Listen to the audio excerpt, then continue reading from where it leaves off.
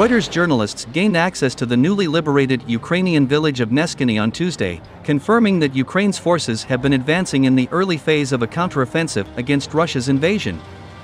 A Reuters team reached the ruined village in southeastern Ukraine days after Kiev said its forces had pushed out Russian troops.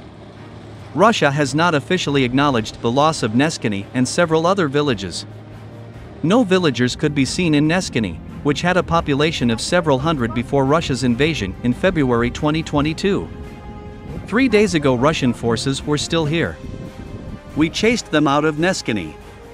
Glory to Ukraine, said Artem, a member of a Ukrainian territorial defense unit who gave no surname.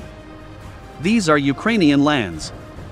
After 7 months of a major Russian offensive that yielded scant gains, Ukraine began its counter-assault last week.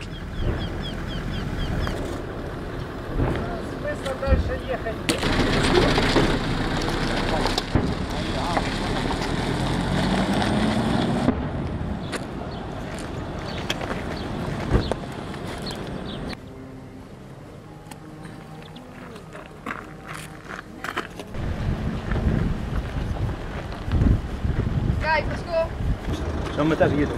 Я развернуться, я вас пропущу.